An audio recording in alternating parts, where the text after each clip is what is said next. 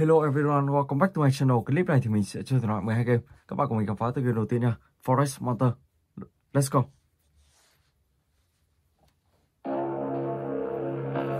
Play, ok.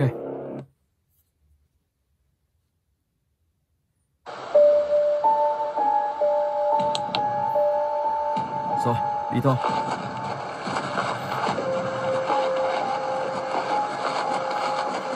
Ở đây thì mình đang bị một bức tường chặn, cho nên là chiếc xe không đi được.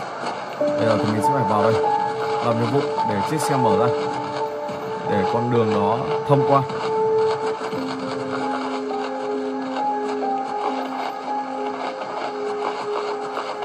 Một làn sương mù.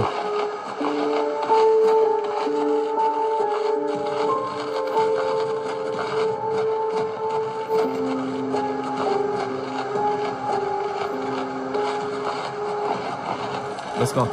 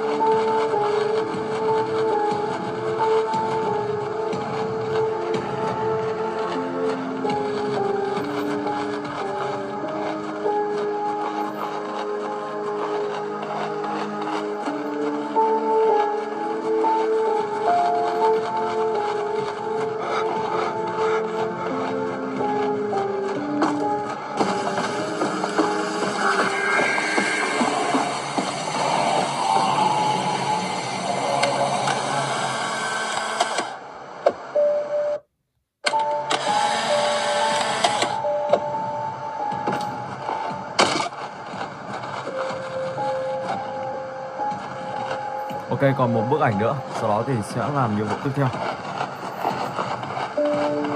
Xem ông ta đâu rồi? Xem ông ta đâu rồi? Ông này rất là cao luôn. Ông ta đang trông lại gần đây.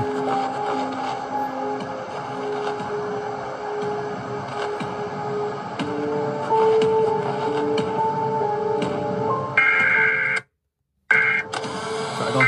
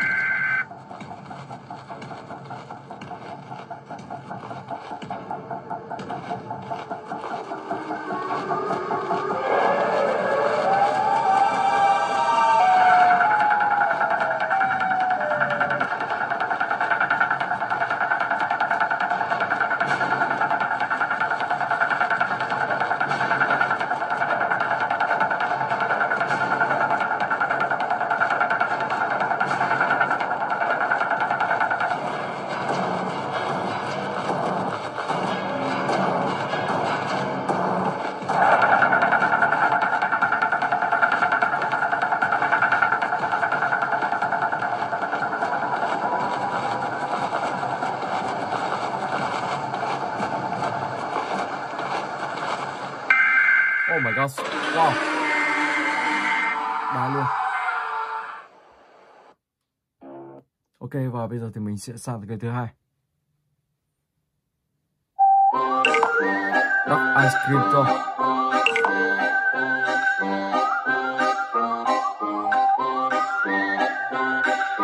Rồi, nhiệm vụ lần này thì chắc là mình phải đi theo anh chàng Ice Cream này. Đi theo anh ta rồi.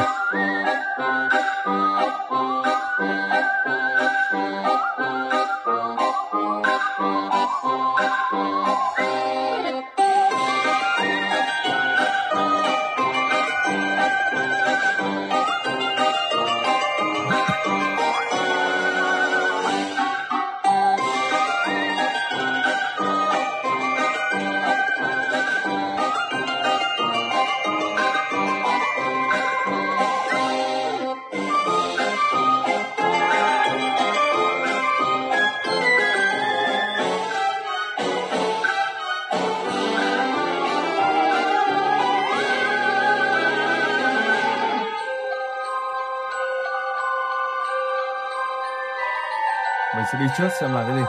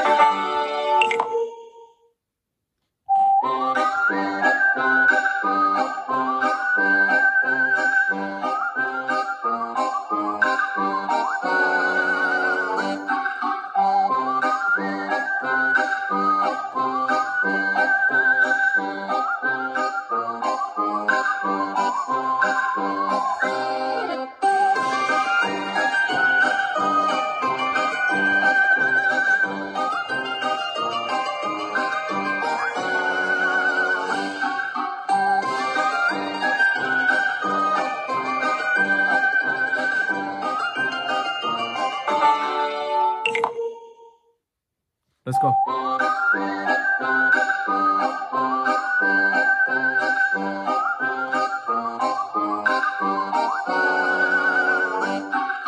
Biết có phải đường này không? Không phải đường này rồi.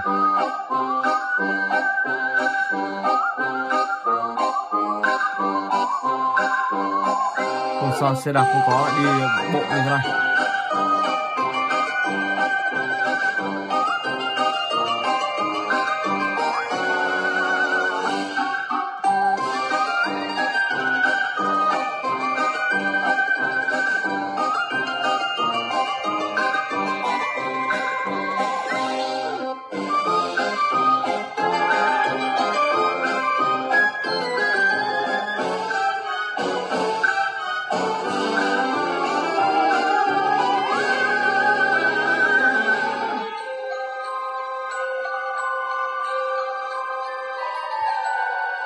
Ok, camera đã ngừng.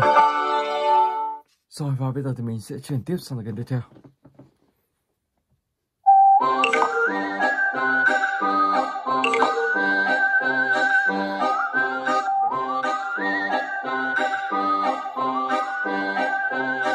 Phần game này giống phần game kia, nhưng mà phần game này thì khác một cái là sẽ xử ông ta ngoài, còn game kia thì sẽ phải ở trong ngôi nhà của ông ta.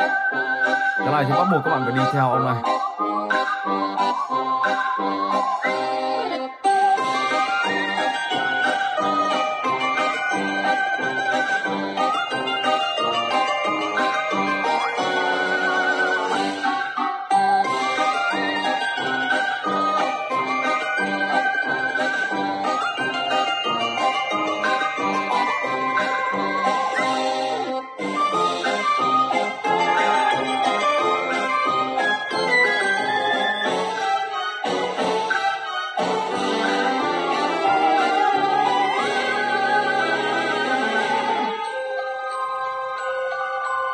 Để mình sẽ xem ông ta bắn kem ở đâu.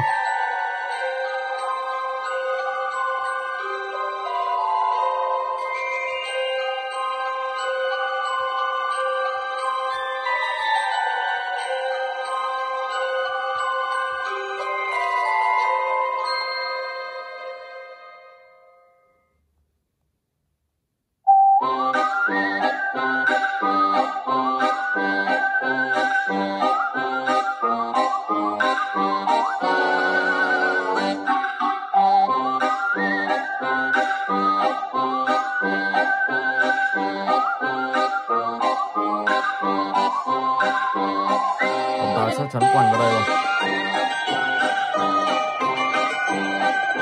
Chuẩn luôn. Bán trong thành phố luôn.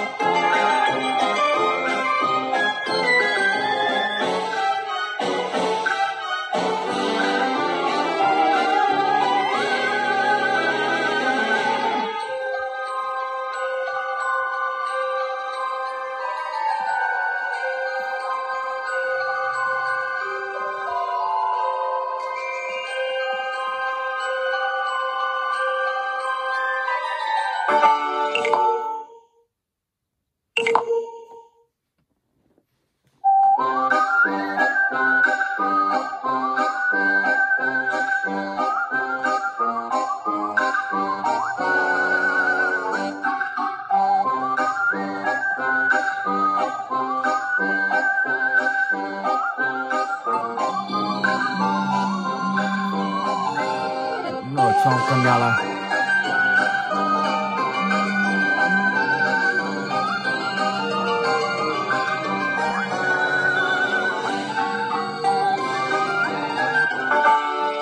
Ok rồi, và bây giờ thì mình sẽ sang tới cái tiếp theo.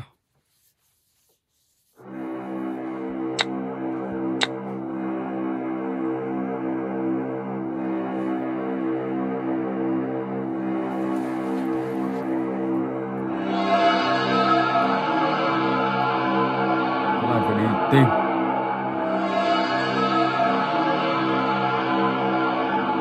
Trong 2 phút. Oh my god.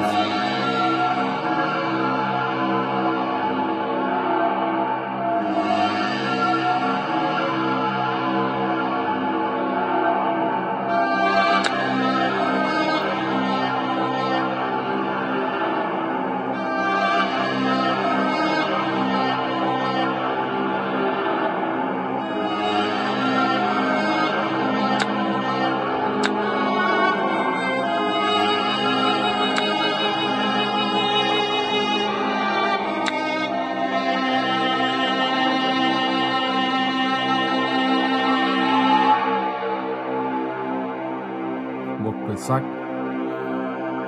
Bây giờ mình phải tìm một quyển sách.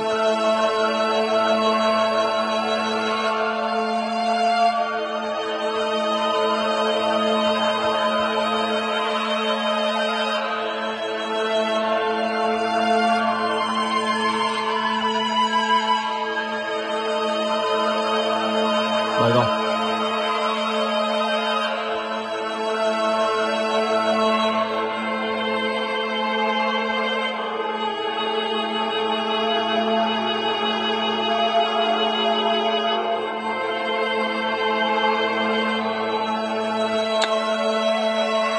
Ok. Rồi, và bây giờ thì mình sẽ sang tới cái tiếp theo. Đây là những tựa game Ice Cream. Khá hot trong những năm vừa qua. Ok, vào đây.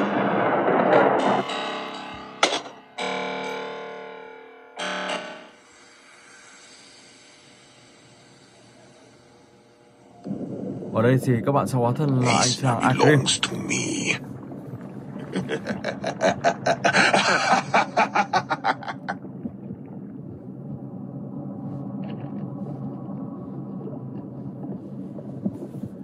Surrender to your destiny.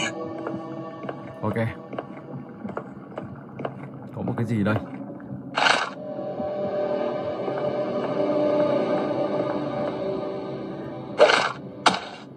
I don't understand. This is terrible. Tôi không hiểu người bên kia như thế nào. I hope no one got hurt badly.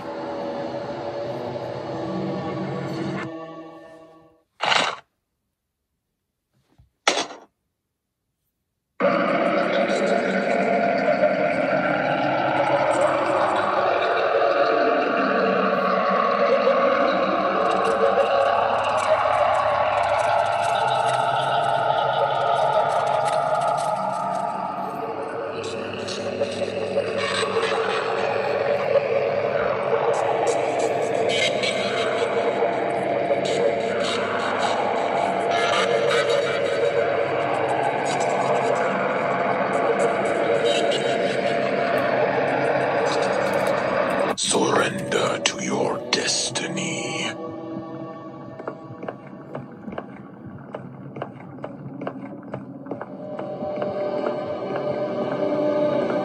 Một chiếc diều.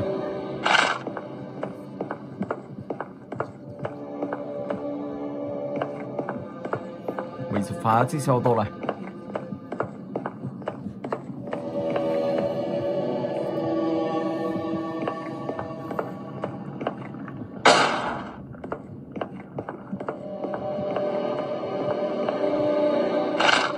What happened?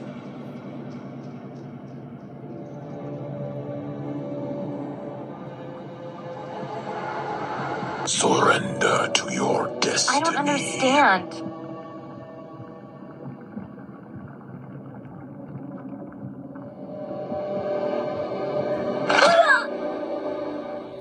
Ok.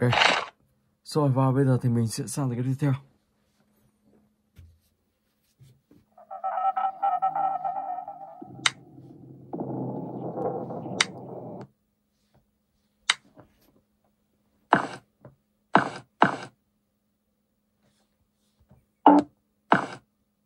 Xem con phòng này còn gì nữa không.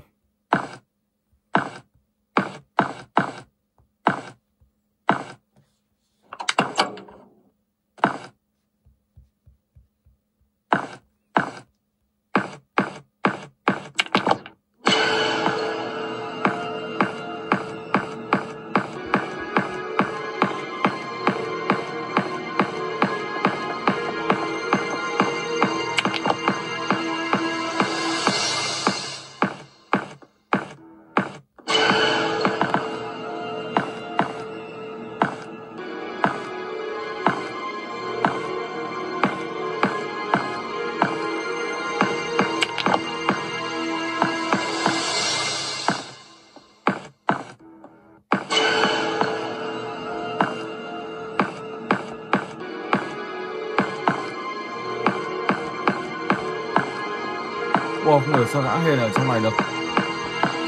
Ta có vẻ rất là thông minh. Mình sẽ phải chuồn đi chỗ nào. Ta đang gần đây. Cái này báo đang điểm gần. Oh my god, sợ thôi. Oh my god, không thể nào trốn thoát được. Wow, rất là kinh khủng.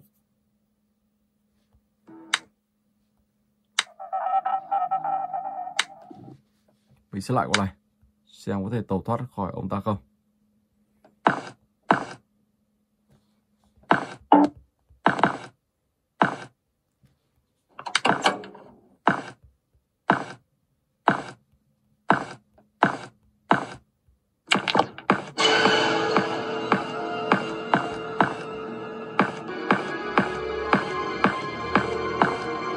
Một căn nhà khá là rộng.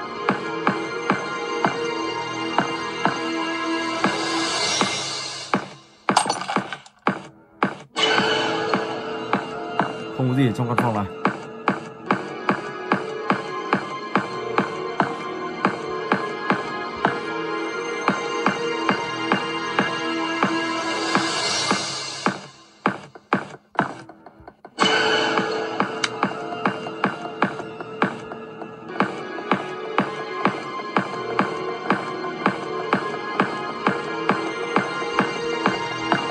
Oh my god, ông ta chạy rất là nhanh.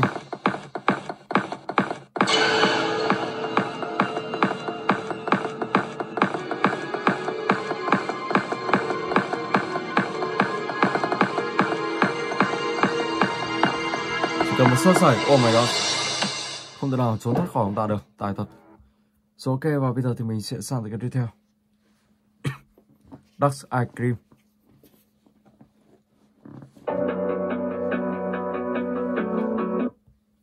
Play.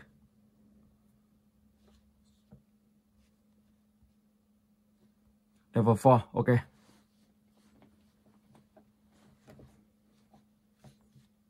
Rồi.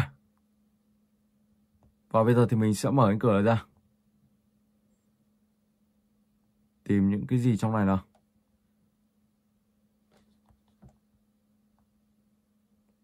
Phòng này không có gì.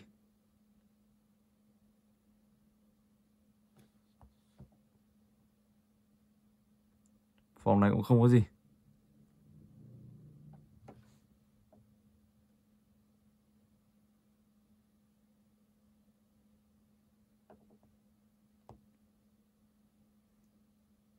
Thế thì không biết tìm cái gì đây. Hoặc không phải trong này, mà là ngôi nhà này thì sao? Ok, mình sẽ vào trong này xem.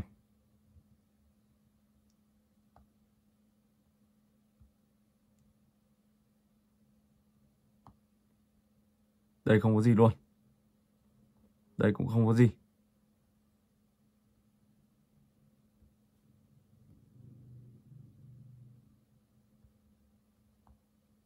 Không biết level này có bị lỗi không?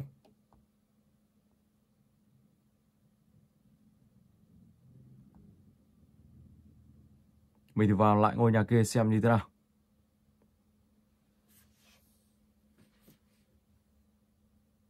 Không hiểu lý do. Phần này là gì?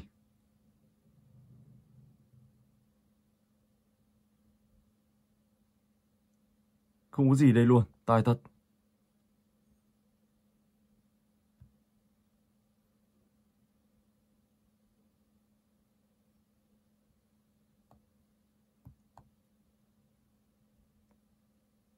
Hoặc nó có thể tựa game này đang bị lỗi rồi. Đi vòng quanh xung quanh đây xem như thế nào.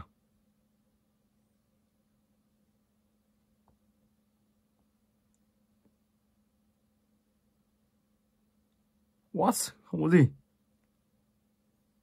Oh my god.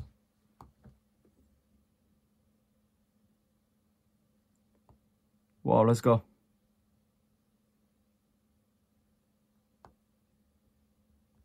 Không có gì luôn. Mình sẽ thử vào lại xem như thế nào.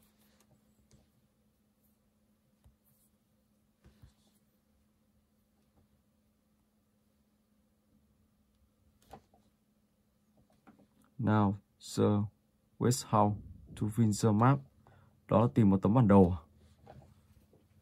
vào trong ngôi nhà này. Tìm một tấm bản đồ.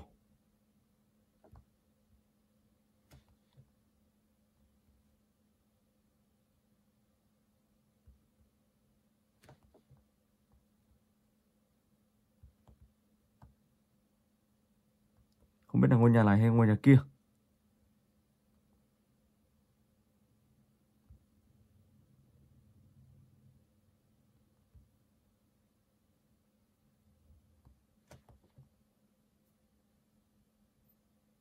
Đây rồi.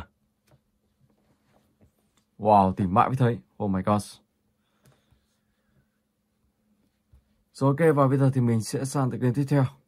Ice Cream One.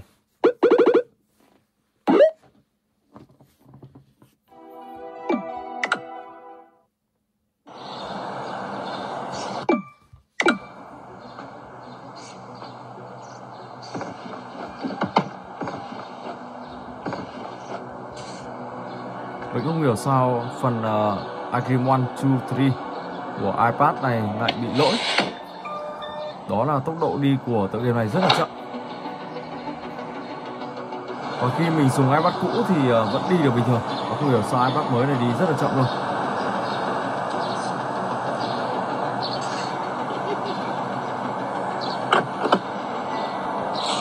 Stop.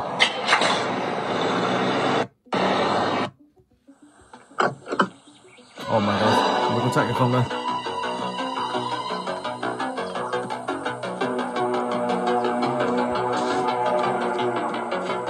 Ok.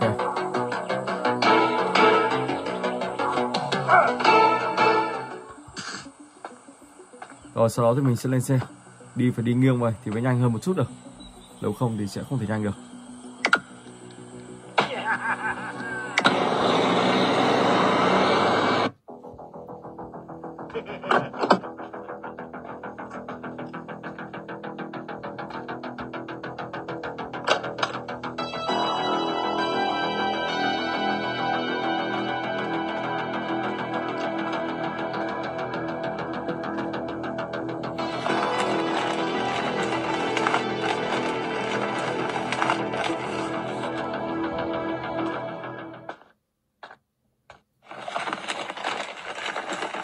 Ở đây các bạn sẽ phải tìm một mẩu giấy trong thùng rác này.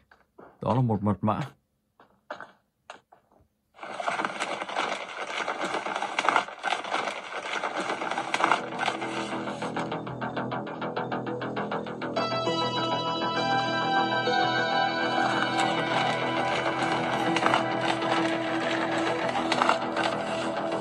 Đây rồi. Ok.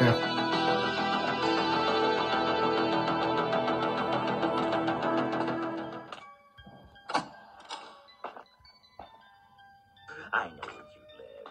I know where you work.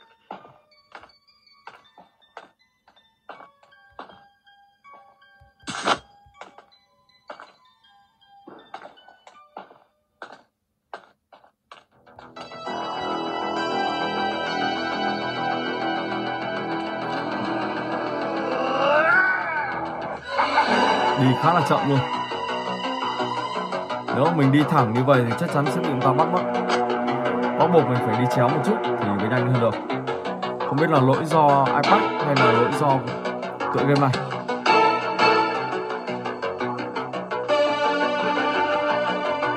Oh my god.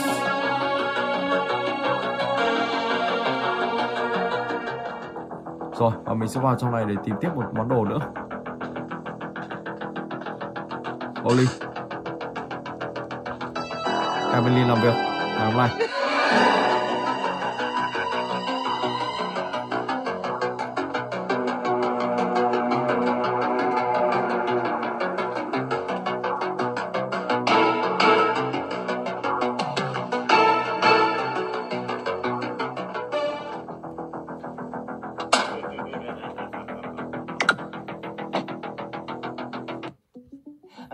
Ok, và mình sẽ đổi đồng tiền này, lấy một khẩu súng.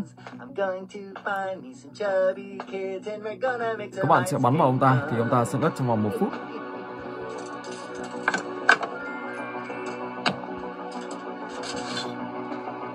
Ở đây thì có một lỗ chui, thì trong đó thì sẽ có một cái thanh sắt chắn ngang. Các bạn phải dùng cái ô ly kia để phá cái thanh sắt đó. Và ông ta đang ở kia.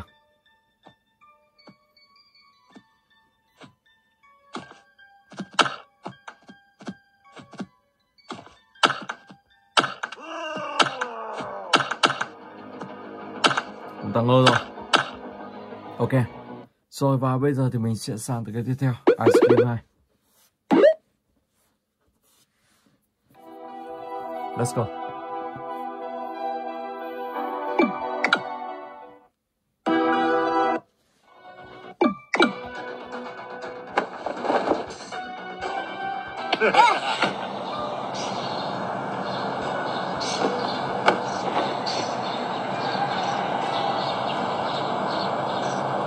Rất là chậm rồi. Oh my god. Có thể mình lúc nào mình phải xóa đi download lại xem như thế nào. Không biết là lỗi do cái gì.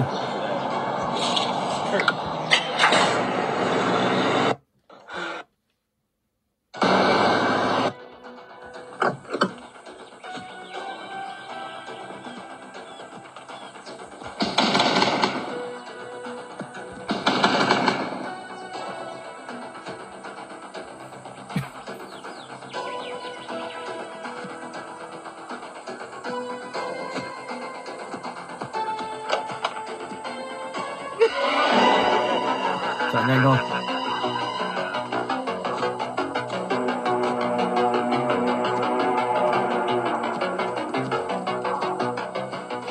Bắt buộc phải đi chéo các bạn ạ. Nếu không thì sẽ không thể nào thoát khỏi được ông ta.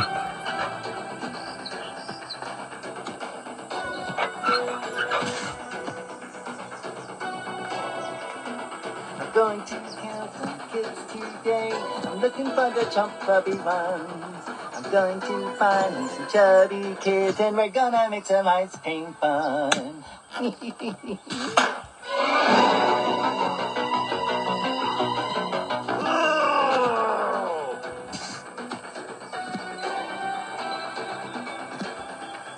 Jay, help me out of here, please!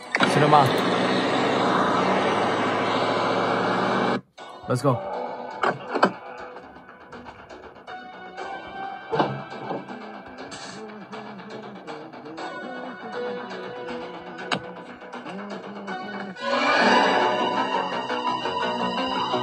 Cái này có gì không? Không có gì. Chuồn thôi. Wow, rất là chậm luôn, rất là khó chịu.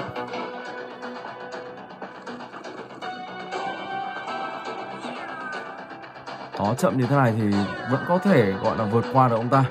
Nhưng có điều là thời gian để mà thoát được khỏi ông ta rất là khó, rất là lâu. Và mình sẽ xem ông ta đang đâu rồi. Ok, các bạn sẽ vứt cái này vào người ông ta.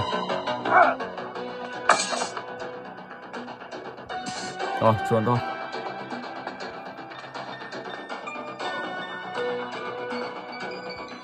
Sau đó sẽ đến Secret.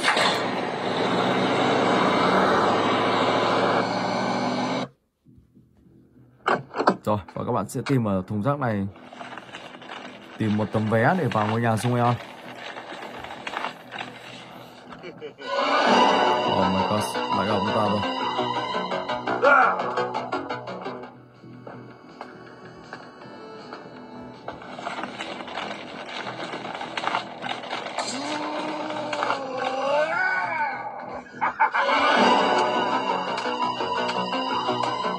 nhanh thôi.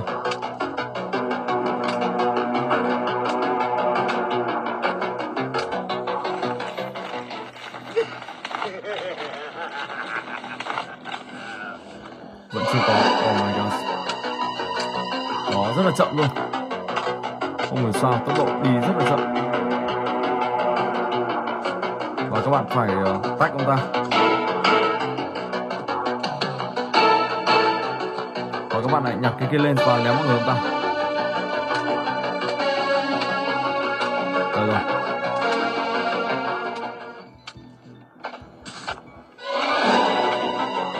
Sau đó các bạn lại đi tìm tiếp ở những thùng rác tiếp theo. Ok.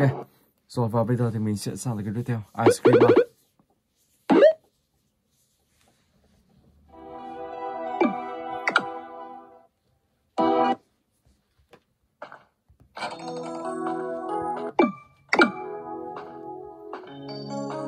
Ba phần đều lỗi như nhau. Đó là tốc độ di chuyển bị lỗi. Và mình cũng có hỏi qua admin tựa game này nhưng mà chưa thấy phản hồi lại.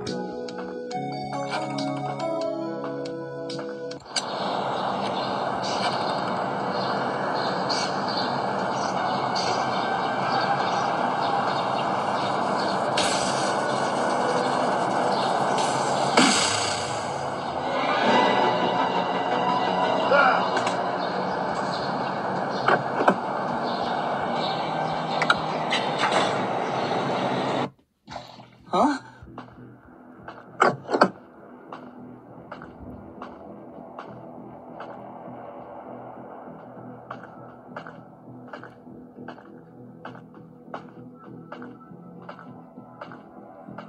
Ok, let's go.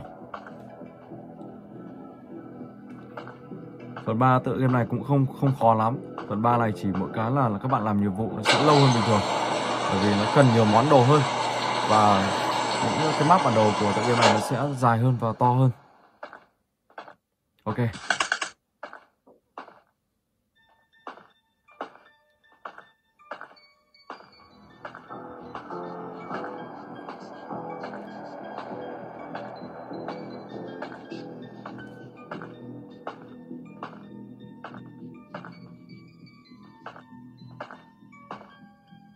Let's go. Camping.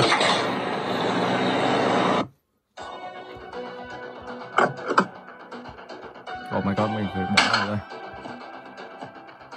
Và bây giờ mình sẽ phải đi tìm một tấm bản đồ.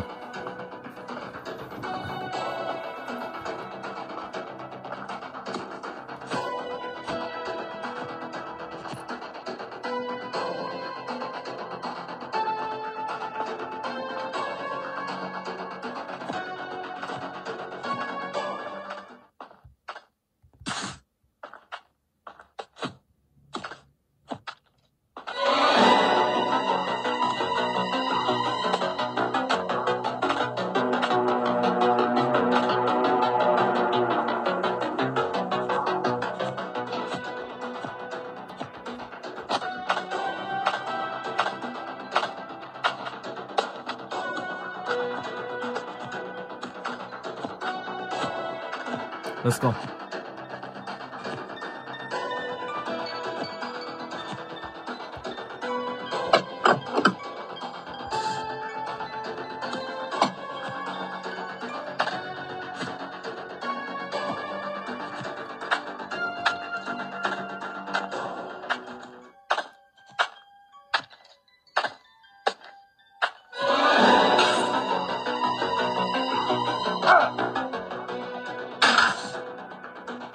Rồi sau đó thì các bạn sẽ dùng cái chiếc chìa khóa này để mở một cái tròi ở trên cao đây. Ở trong này thì sẽ có một hộp chứa 4 con ngựa gỗ và các bạn phải đi tìm tất cả 4 con.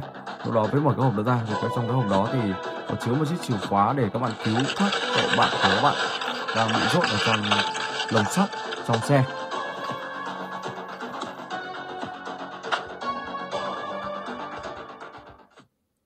Oh my god, ở đây rồi.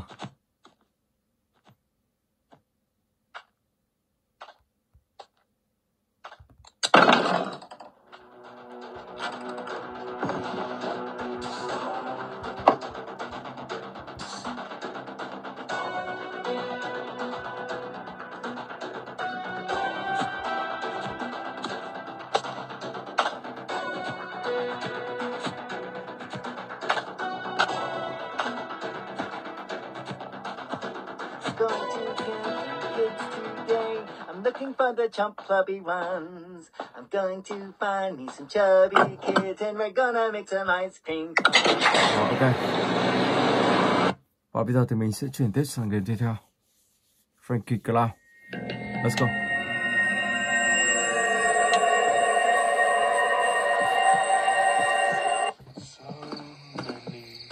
Xem mình nhận được những cái gì rồi.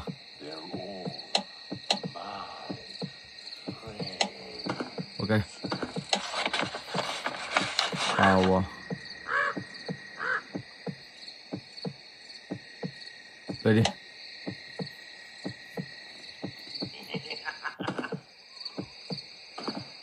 Không ở đây. Chắc ngôi nhà đầu tiên rồi. Bởi vì mình vẫn còn đang thiếu một số chỗ. Let's go. Đây rồi.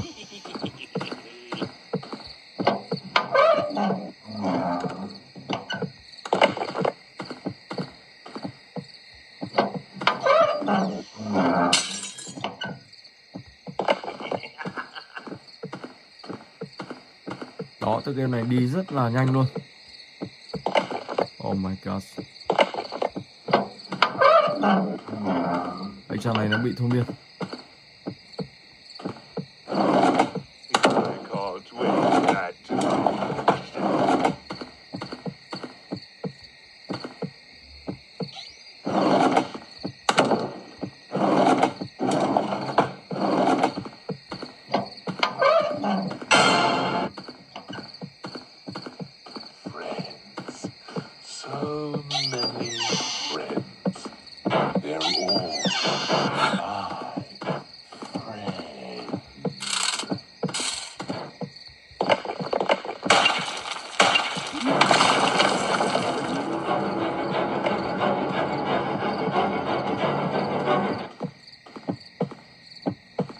I'm just getting warmed up.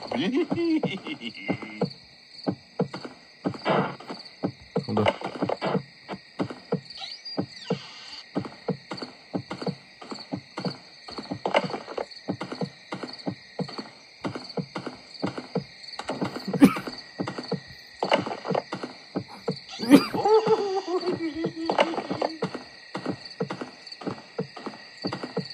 Cái này vẫn chưa thể tháo được. Mình phải sắp xếp nó sát đây. Oh my god.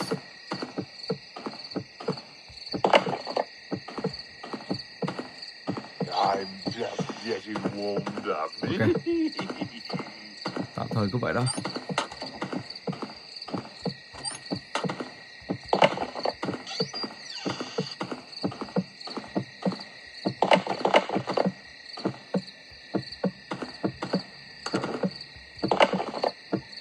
Friends. So many friends.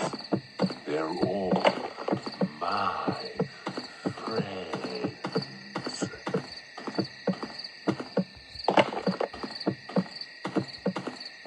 Không thể lên nổi. Wow.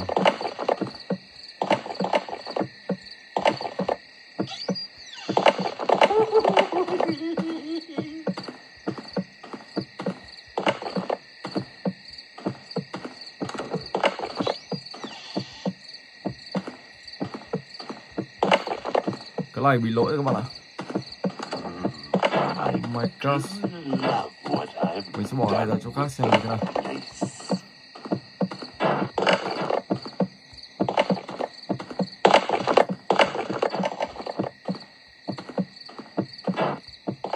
I'm just getting warmed up. Lỗi rồi. Phải hiểu cái thang này như thế nào. Lỗi 100% luôn. Vậy thì không thể làm mà ta làm mà các bạn có thể lên trên này và tháo được cái này ra được. Oh my god. Rồi ok, và bây giờ thì mình sẽ chuyển sang tới game tiếp theo. Grandpa and Granny.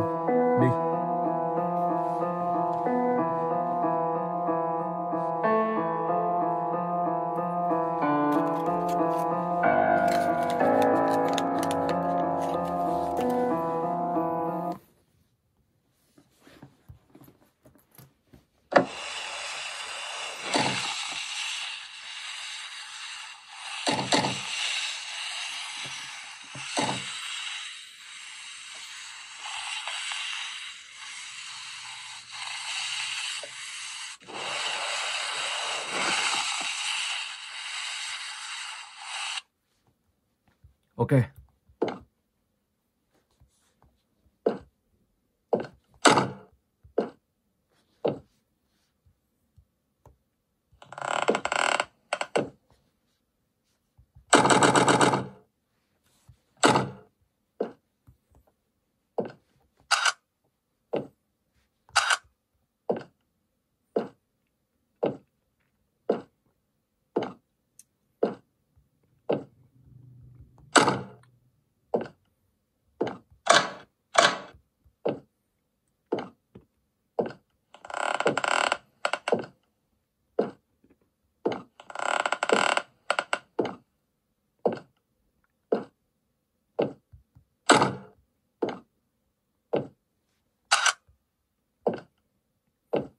Let's go.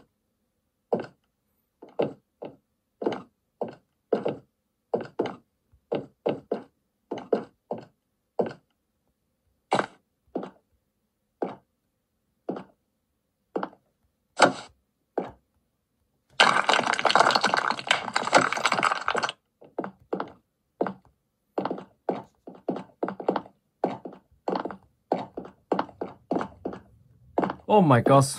Wow. Oh my gosh. Ok, mình xin phép dừng clip tại đây. Hẹn gặp lại các bạn trong clip tiếp theo.